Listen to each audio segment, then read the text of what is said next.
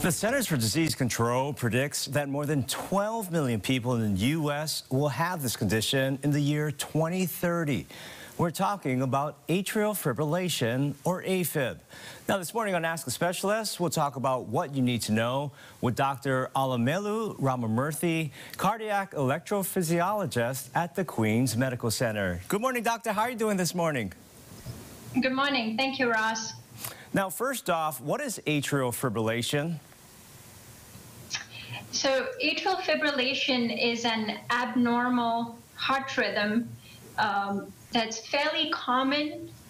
In fact, it's the commonest heart rhythm disorder over the age of 40. And it's abnormal electrical firing in the top chambers of the heart that can cause the heart rhythm to be fast and irregular. It is also associated with a risk of stroke because it causes the top chambers to pump ineffectively, and blood can pool in the heart chamber and form clots. Those clots can travel through the bloodstream and cause a stroke. Now, what are some of the symptoms of AFib? So most people can feel quite bad. The symptoms vary from patient to patient, but people can feel their heart racing, they can feel short of breath, tired, fatigued, and oftentimes people have an inability to do things that they normally would in terms of exercise or activities. Now, people will be experiencing fatigue, they go to the doctor. So how is AFib treated? Yeah, so there are actually multiple facets of treating atrial fibrillation.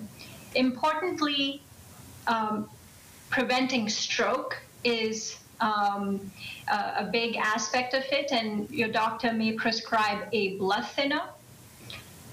Medications can be used to control your heart rate in atrial fibrillation. As I mentioned, your heart rate can be very fast, so medications to control the heart rate. And there are stronger medications, or rhythm medications, if you will, that can be used to prevent occurrence of atrial fibrillation.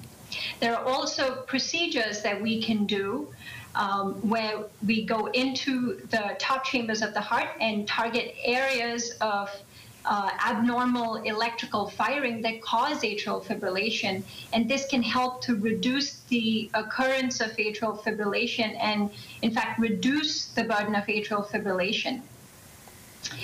And there is, at least of all, to mention weight loss and alcohol cessation are important aspects of reducing occurrences of atrial fibrillation in patients that are suffering from it. Now, lastly, and I know this question comes up often with your patients, but is it safe to receive the COVID vaccine if you have AFib? Great question, Ross. Yes. So unless you have any known allergic response to components of the vaccine, it is safe to take the COVID vaccine if you have atrial fibrillation. There's no contraindication there. All right, good to know there. Now, to learn more about the Queens Heart Institute, just visit www.queens.org and click on Heart and Vascular Care, or you can call 691-8512 at the Punch Bowl location, or 691-3340 at the Queens West Oahu location. Thank you very much, doctor, for all that information, and hopefully you have a great morning. Thank you, Ross. Have a good morning. All right, don't go anywhere, folks, because we'll have more traffic and weather when Wake Up Today continues.